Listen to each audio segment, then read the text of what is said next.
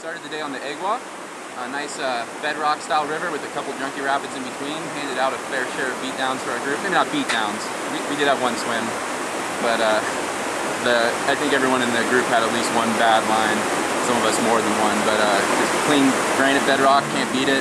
And then we did a quick little lap here on the Sesia, surrounded by this awesome Italian Alps.